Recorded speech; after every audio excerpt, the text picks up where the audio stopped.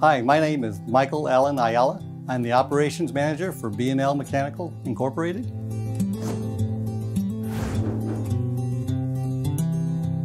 We've been in business for 36 years. We are a HVAC contractor. We have a design build team here with multiple engineers.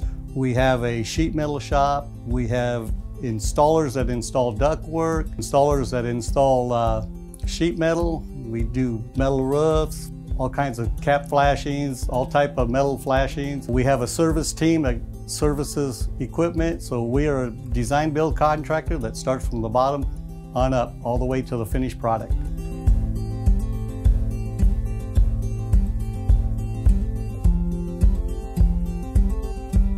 I think someone would like to work here because this is a great environment. It's like a mom and pop shop. Everybody's down to earth. It's like a family-oriented business. We have a good team. The team has been here for quite a while. We just added a few new members.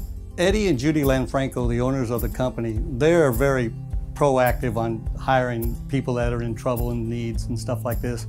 We've probably hired 3 people out of prison. EDD, we take individuals that are qualified, non-qualified. We're willing to give anybody a chance to work.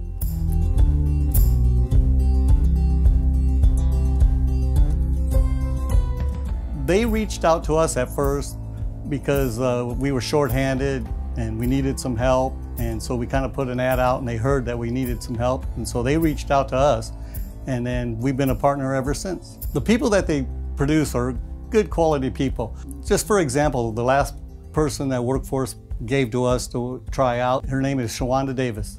She's highly motivated, highly talented. We started her out at the bottom of the ladder, and within 8 months, she is our safety coordinator for the company.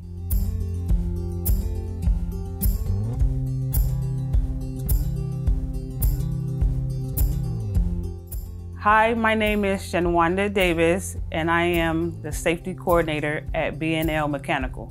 I do safety checks, I do inspections, I drive out to job sites, make sure the guys is wearing their PPE just in case OSHA do decide to come in.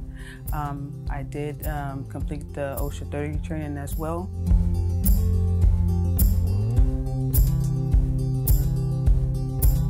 Yeah, I do recommend it to anyone, is because you never know where you can end up. Because, you know, I was going to school, but I really want to do electrician.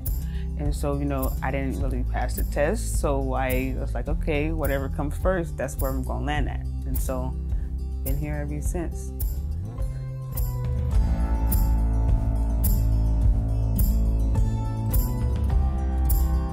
I'd like to thank the Fresno Regional Workforce Development Board for this award. I'd also like to thank Cecil Sanchez for nominating us for this award. And I also want to thank Eddie and Judy Lanfranco for the vision and seeing us being able to work with the Workforce Development Board. It's been a great partnership to be able to work with them.